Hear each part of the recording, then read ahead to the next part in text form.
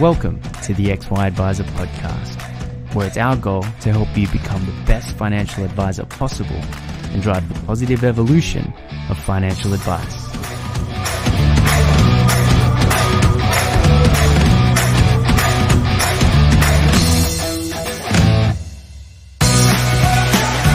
Hub24 is an ASX-listed company with over $15 billion funds under management and one of the fastest growing platforms in the market. Neither a bank nor part of a bank, Hub24 focuses entirely on connecting advisors to a broad range of investment solutions for their clients. Discover why other advisors think Hub24 are the best in the market and access the benefits of choice and efficiency for you and your clients with their market-leading managed portfolio solution. To find out more, visit hub24.com.au.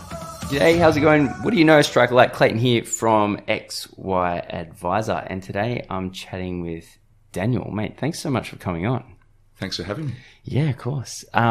Big things happening. Big things. So you've recently become a Morning Star, part of the extended global network. I am. That's awesome, man. Let's talk a little bit about you're starting out in advice. About 10, 12 years ago. And, or did you start out in advice earlier than that? About 20 years ago. Okay, so you advice 20 years ago. That's it. And then, so you were an advisor for, I guess, about almost a decade. A little bit less, but yeah, that's Yep, that makes sense. quite a few years. And then at this stage you go, actually, we need better software. And so what we like, was it you and a mate, or how did it roll out? Yeah, my business partner. So we were out there running our financial planning practice. We got on an AFSL, sort of early in FSR, and like everyone else, we were going to take over the world. Yeah. We'll have a couple of external authorized reps next week, 4 the week after, 8 the week after. Naturally. Pretty soon we'll be taking on the big boys. So how are we going to manage all of that? Let's go grab some software. So we did get some software, and there was some pretty good stuff, some functional stuff that's still out there today. I'm sure everyone knows it. But we just found it a little bit difficult to use and quite expensive to just maintain and to develop for our practice. And as as arrogant as I am today, I was that much more arrogant back then. And my partner and I looked at each other and said, well, we'll just go build our own. Why not? How difficult could that be? And so Advisor Logic was born. The way that because many years ago I actually interviewed Julian Plummer from Midwinter, and the way that he talks about it was, he had an Excel spreadsheet and basically started with that. So how did you guys start? We had a couple of developers that we found that were keen to get to work and had a bit of experience in the field previously, and we just started throwing ideas at them and putting something together. Yeah, okay. It's sort of, if you make the decision to go down the path of software, it's kind of crazy how quickly you can get wrapped up in everything, isn't it? I mean, today I think it's even easier to get started. But that's a really good point. We started digging that hole for ourselves pretty early, and we were getting something that we could use for our own practice. I mean, that was initially that's all we had in mind, that for our practice and for our you can't see the air quotes here, but our dealer group, we'd have this software. And at some point we kind of realized, well, this is going to need a bit more investment of time and money than we can give it and manage a financial services business. We're going to have to give something up. And we decided, well, we think we can actually take this to market. Some other people will benefit. So we sold off the financial services business and went full time into software.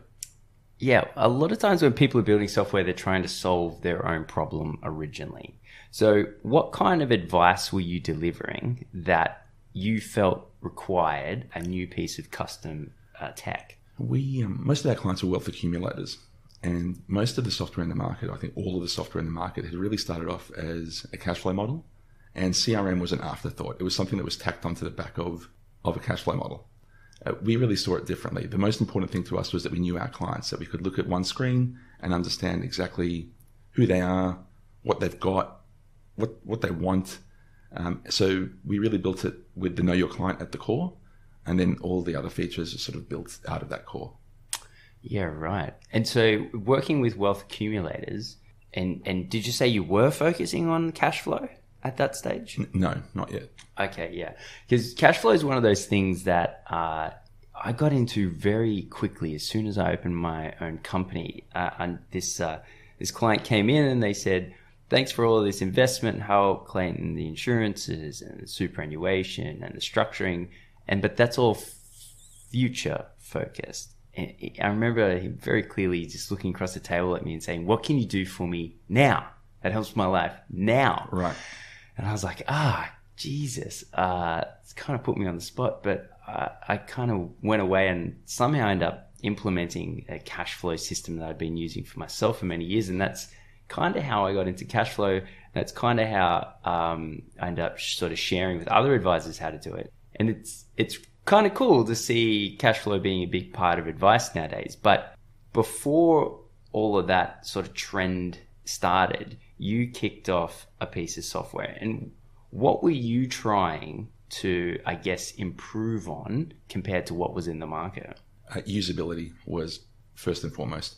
So usability, configurability, things that were taking us sort of 7 or 8 clicks to get to in the other software, where you kind of had to know the trick of how to find it. Like the function was there. Yeah. It was highly functional, but you had to know special tricks, or you had to go to a 3-day course and sit there in a classroom and listen to someone talking about it. And we wanted something where it was just intuitive. You'd look at the screen and in one click you could get what you were after. Yeah, and we still get it today. I still get people coming to me saying, "Oh, it was so exciting! I had this new staff member start, and they didn't do any of the training. They just sat down and they were already able to do a whole bunch of things that they never would have been able to do previously." So that's what we're always aiming for. Yeah. Because if it's easy to use and people get in the habit of using software, there's no point in having software that just sits there in the corner, right? Yeah, definitely. And Elon Musk, I mean, it's always a risk to quote ultra successful people, but I'll go for it anyway. He says, if your product requires a manual, you don't have a product, right? I love it. Yeah, it's absolutely. very good, isn't it? I mean, but I feel like only Elon could actually achieve that, you know? Like I was saying, just as arrogant. Why not? I mean, my take on that is that every time we need to look, of course, you do need training, you do need, help desk, you do need all these things to really get the most out of any software.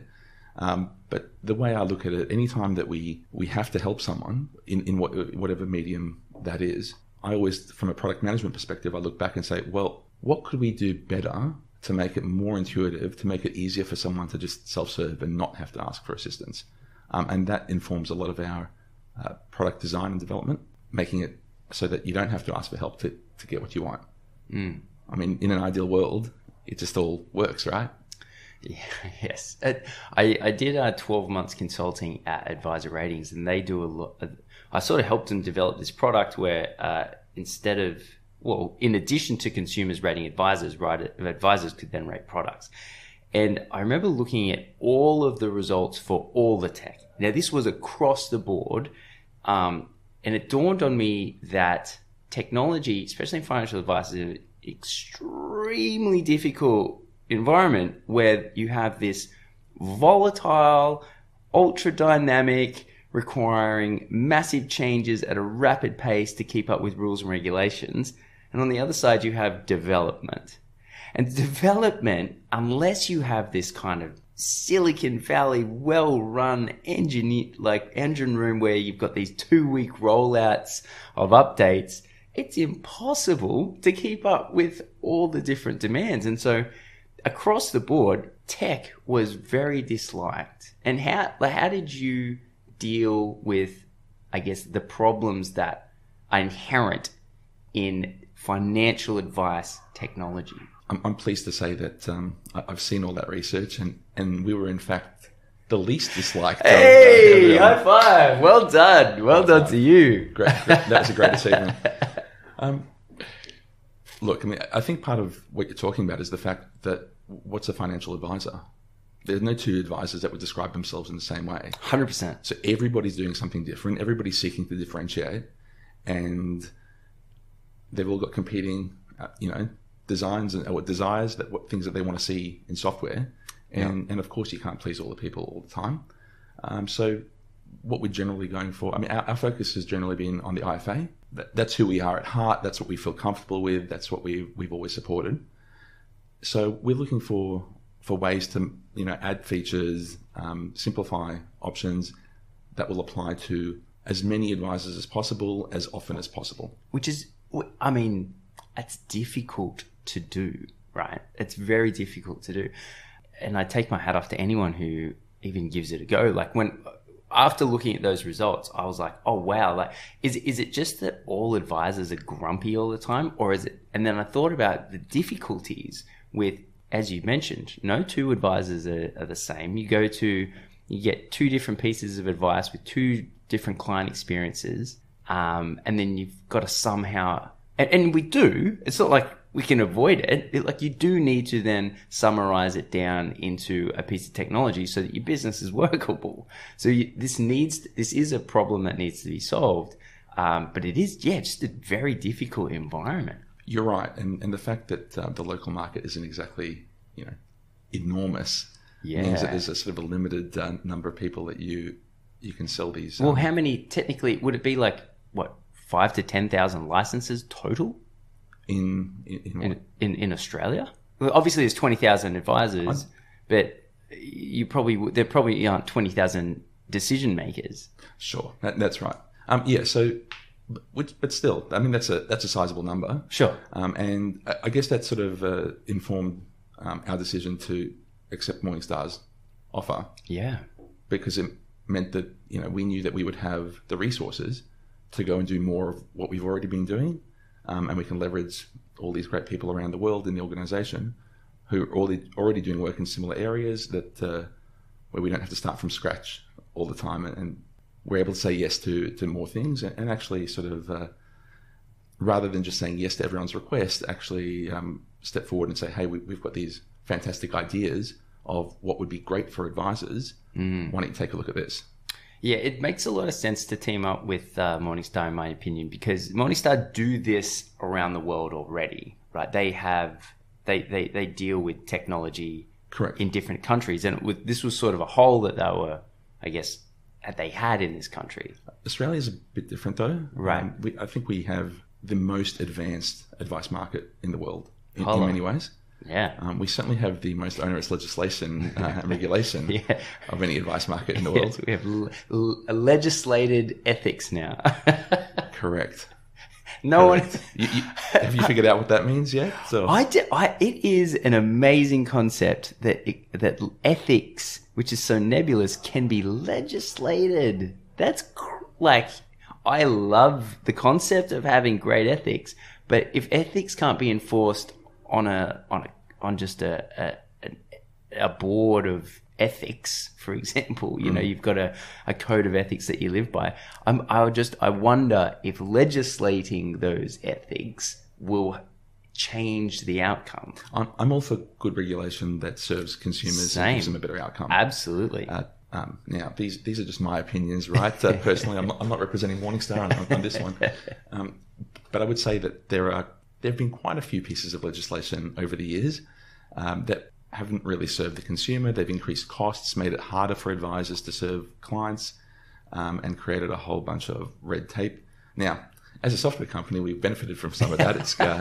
I'm not complaining entirely. However, I wish we were spending more time on helping advisors serve their clients better, coach their clients better, rather than helping them, with these very mundane, onerous compliance obligations that don't necessarily help their clients. Yeah, every profession has a code of ethics. But doctors don't even have legislated ethics. It's a weird concept to me. I just haven't wrapped my head around the concept of something that's in law and something that's nebulous, and now they're combined. So I'm sure it's going to be interesting seeing it roll out. I'm really interested to find out what a tech company does to acquire clients. So if I think about the way that advisors used to acquire clients, it was buy a book of business, call them, get them in for a meeting, convert to ongoing client. That was essentially. then over, I guess, the last less than 5 years, a lot of financial planners have caught on to how the rest of the entire world builds market share, and that is developing online content, building one-way scalable relationships with as many people as possible. Those who don't like you ignore you, or maybe in some cases insult you, but largely it's just you get a silent group of people that follow your stuff, and then they just walk through your funnel. And they know what you do, they know who you are, and then they walk in.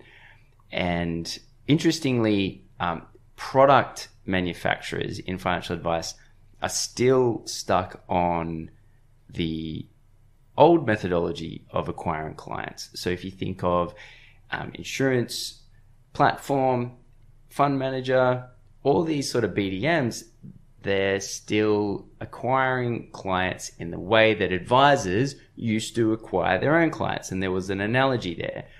But advisors have kind of moved on. Products have not. Does tech fall into the same basket? Or what did you find or have found to be a great way to build relationships with advisors so they know what you do and then they scope themselves in? Look, to some extent, you're asking the wrong guy. Our strength was always building really usable software. Promoting that wasn't the best. I mean, we've won just about every Investment Trends award for many years now. Jesus. But there's still only a very small proportion of the industry was fully aware of us. So, but I guess now, again, with Morningstar, our marketing muscle's gone from, someone a couple of hours a week thinking about it to a whole team around the world focused on it and able to add to it. Look, that said, advisors follow what other advisors say. I was chatting to Dean Holmes yesterday, who I know has been on this podcast before. Yeah. And he was saying just that, people are out there. People, of course, they read trade magazines and they go to conferences. But at the end of the day, who do you look to? You look to the advisors that you respect, that are doing the things that are the sort of advisor that you want to be, and you look at what they're doing and how they're doing it, and that's how word gets spread. So I think word of mouth is probably still my preferred method. Yeah. Which is not to say that there aren't other good ways to help get in front of people at a time when they need to make a decision and want to make a decision. But we prefer to.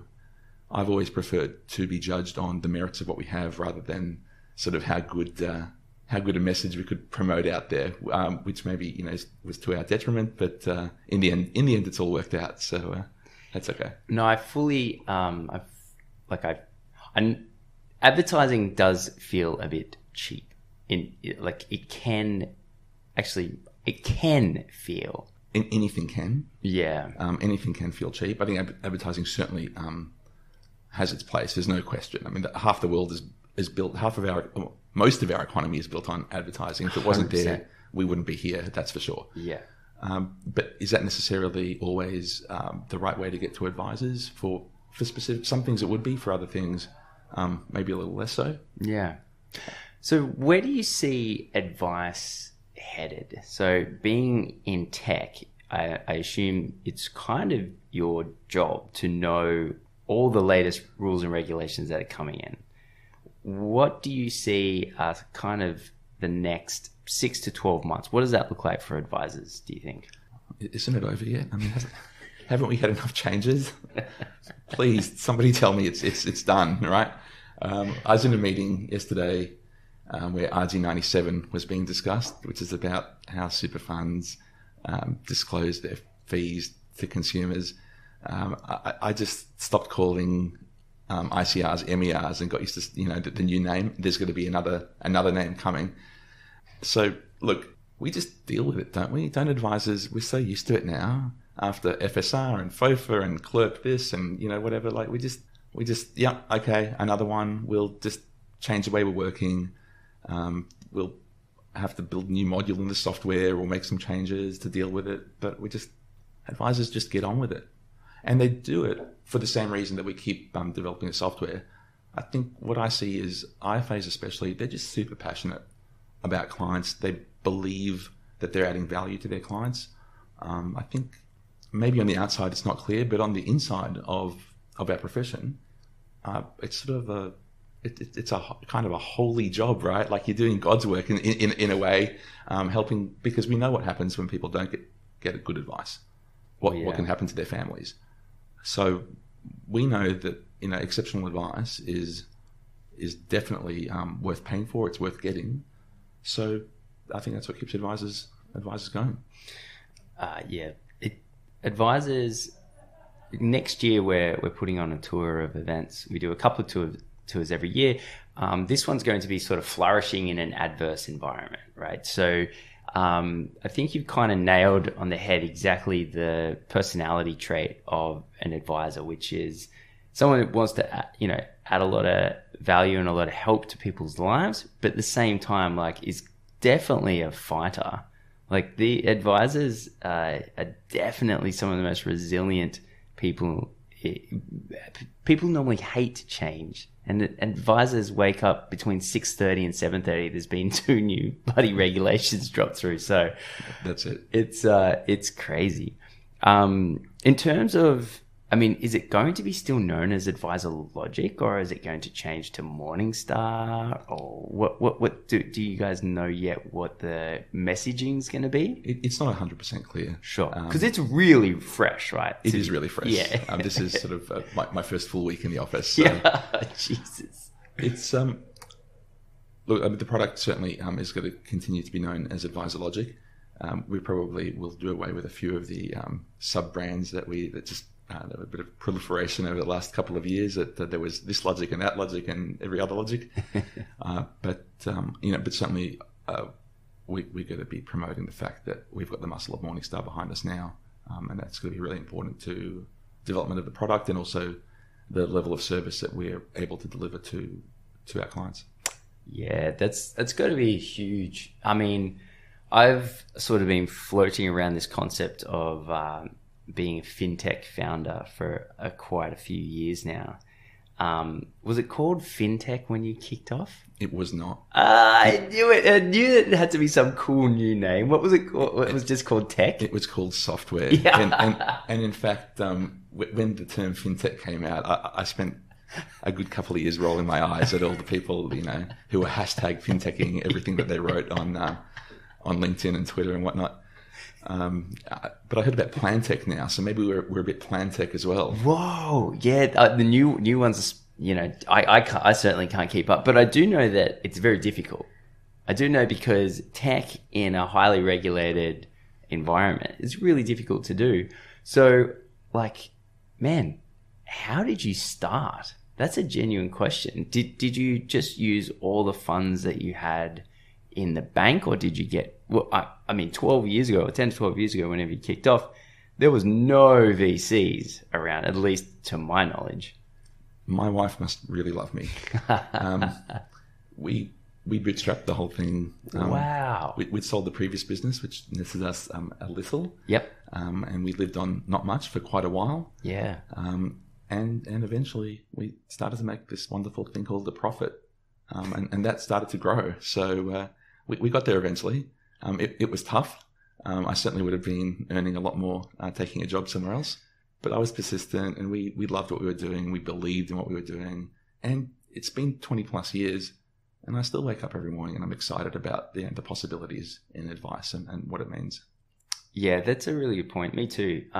When I sold my company a handful of years ago now, I knew that I didn't want to get too distant from advice. So at XWise kind of allowed myself and a couple of the team to stay super connected without being an advisor. When you went through product development, here's another thing. What are advisors typically, because in my opinion, advisors are very comfortable with giving feedback. Like that's probably the one thing, I've had some podcasts come out recently that have garnished more attention than normal, and for good reason. Like, we're big fans of just speaking to all parts of the industry, but certainly the advisors that disagree with us, even talking to those people, will let us know. What have you found in terms of having advisors direct the product, so to speak. Anyone who knows me will know I'm a very direct person, sometimes a little too direct, but nonetheless. I really appreciate that that aspect of many advisors, that they're more than willing to share their opinions and their feelings. I prefer that to people who just, will sit in the corner and say nothing and just not let you know what's on their mind. Yeah. Look, sometimes we get brilliant ideas from advisors. And in fact, some of our best innovations have come from seeing the way advisors are using the software in ways that we hadn't initially intended. So the advisors have lots to offer, of course, in the development of software. Sometimes you've just got to sort of say, look, this thing that you're asking for us to build, how often are you going to use it? Oh, not that often. And how important is it to your business? Well, it's not really that important. It'd just be great if it was there. Well, if you're not going to use it very often, it's not that important, and you don't think anyone else is really going to use it, do you really think that's where we should be diverting our resources when we could be building this other thing which you will use every single day? So sometimes it's just, people, there's a bit of a recency bias. Like whatever you've thought about most recently is what's at the front of mind and what you want to, what you want to see happen. And sometimes we just have to explain that, well, we don't have totally unlimited resources. We might just have to focus a little more. But that said, a lot of our good ideas and good developments have come from advisor ideas. However, no one ever came up to Steve Jobs and said, "Hey, I want you to build me an Apple iPad, please." Not that I'm comparing myself to Steve Jobs. I'm just making the point that we can't just be responding to what people are asking for. We need to be looking ahead and saying, well, this is where things are going. These are the new technologies that are available. Here's where there can be a total paradigm shift. Here's where we could build something totally different that will change the way you see what you do. What do you see as being the number one benefit for advisors who use one of these CRMs as the corner piece of their business? What do you think? Like, let's say I'm an advisor who's going out on my own. What would you say would be the number one thing that you've found to offer the biggest benefits for the least amount of work? It's a super boring answer, Clayton. I'm sorry. I'm all right with that. Efficiency. Yeah. In the old days, advisors would say things like, I don't really need software. And I'd sort of tried to explain to them, well, but it will save you. You've already told me that implementing the software would save you 10 hours a week. 10 hours a week. What could that mean to you? And the response would be, Game of golf. That's just my time. That doesn't cost me anything anyway. Oh. That's not everybody, but there were certainly a number of guys out there like that. I think that's really changed now. People understand that it is hard work to service a client. You can only service the number of clients people are able to service seems to be dropping each year. 100%. And if you want to stay profitable and you want to sort of fulfill your societal obligation of giving good advice to the greatest number of people, you're going to need to be more efficient. Also, it just makes sense from a business perspective. It just makes a lot of sense. So that's the most obvious one. Obviously, compliance now is at the front of everyone's mind. In the old days, we rarely had an advisor come to us asking about compliance. AFSLs would be talking about it a little bit. But now some advisors are really taking the lead in their licensee and saying, well, look, what we're doing is good, but I want to be doing it even better. And they're coming to us to say, well, we want to disclose even more or disclose it more effectively, or whatever it might be. How can you help us do more on the compliance side? So being able to do that efficiently is important. And also demonstrating the value of advice, which is going to be a big theme for us moving forwards, is, advisors being able to, it's not enough to give good advice. In fact, that's almost become a commodity. What's most important is that your clients take that advice, right? Oh, yeah. Otherwise, there's very little value in advice that's never executed. So helping to ensure that the clients understand the value of what they're being told and in fact, understanding what they're being told, that the ramifications, the consequences, that's a big thing moving forwards. And that's where software can certainly help. Yeah. I was strangely enough, I never really got my head around the efficiency piece with my own practice. I was so caught up with trialing new things that oftentimes it would just end up with a lot of loose ends. So, okay, actually, I want to trial something different with my client acquisition. I want to trial something different with my, handling the client up front on an ongoing basis, that I probably tried to do more than I probably should have, quicker than I probably should have done it. And that's a hindsight thing now. If I look back on it now, the advisors that I see do this the best sort of set up a project, and it's sort of like a 90-day project, and I'm going to focus on one thing in doing this better. And it does not surprise me that compliance is now one of those.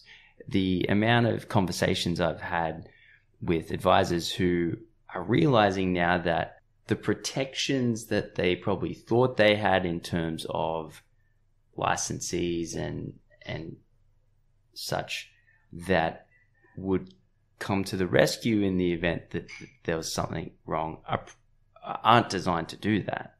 They are designed to deliver a service that's going to help the majority of advisors the majority of the time, which makes perfect sense. Like there's no reason why I would think any differently. But it is on the individual advisor to make sure that what they are doing is compliant, because they're the ones in the business every single day. And so if they're reading the Corps Act, or if they're reading stuff from FASIA and they're putting together an opinion on actually this is wrong and this is right, it doesn't surprise me at all to hear that advisors are taking that on as a responsibility more and more now, because that's definitely where the market has shifted. Absolutely. So there's a couple of points I'd make there. The first one is that previously we would see what was most common was that advisors would select their licensee based on whatever was cheapest, or whatever gave them the greatest volume bonus, or whatever it might be. That is not happening anymore. Advisors are far more concerned with value and risk. Who is this licensee? Who are the other advisors? How is this licensee monitoring the advice? What Totally. Because great, maybe I can save 5% going somewhere else, but if that means that they're going to blow up my business, how much is that going to cost me? And before it didn't really ever seem like a risk. Now it seems like much more of a risk. So post-royal commission things are quite different. Back to the previous point you were making, I guess for us, it's a double-edged sword that IFAs tend to be early adopters. So, and of course I am as well. I'm kind of obsessed with all the new tech. And sometimes it does make sense to jump in. And if no one was ever willing to do that, we never would have gotten off the ground. So thank God for our early adopters. Some of them 10 years later are still clients. And I love them. But you can do too much. You can get too focused on perfection. And the IFA's job is not to spend half their life researching tech and putting together the ultimate tech stack, because the ultimate tech stack's going to change in 2 days anyway. Well, that was the point I was making earlier. Yeah, because especially such a dynamic environment. Something that works, and where you understand your relationship with that business, where you understand that they have a similar commitment to you moving forward to technology. And actually this goes for an AFSL as much as it does for a tech provider. That's the important decision to make. It's not about it's probably less about the technology of the day. It's more about, is that company a partner for me? Do they understand my values as an advisor? Are they moving in the same direction that I am? Because you'll have a much greater chance of being able to influence them as they develop their products. And that the other people they're speaking to will be having similar ideas that you're having, and will be pushing that company in a similar direction. So yeah, it's great. It's great to look at new opportunities. Integration's great. We've invested a lot in our APIs, in tools like Zapier, which let our users integrate well over 1,000 other applications into AdvisorLogic. But at the end of the day, AdvisorLogic, or your financial planning software, is a thing that's open on your desktop most of the day, and that's where you really live. and that's where the focus should be most of all, I would say.